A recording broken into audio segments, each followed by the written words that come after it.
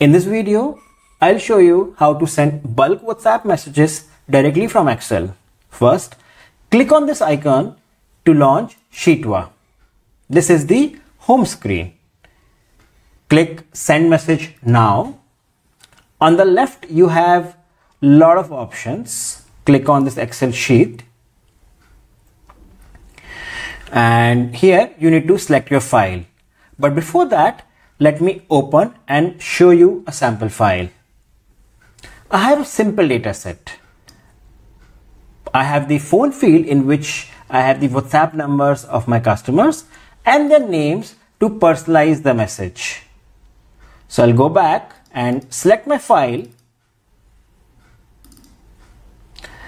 The sheet here, I need to select the sheet where my data is, which is customers 2. And you can see it says 15 recipients selected. Click on next. For the country code settings, I will just keep as default.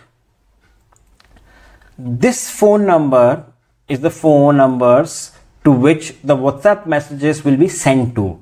So this will come directly from the Excel file.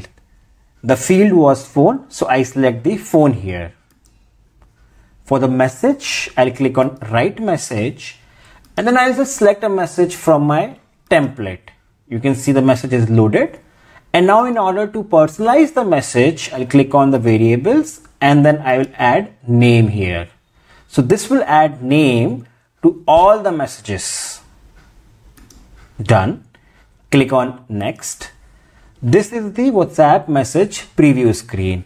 Now here you need to verify whether everything is looking correct or not. You can see that the name has been added to a message. There is a number, country code.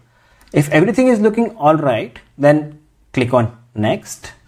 Here you can adjust the time gap between messages. You can decrease it if you want, or increase it, or keep it as default, up to you.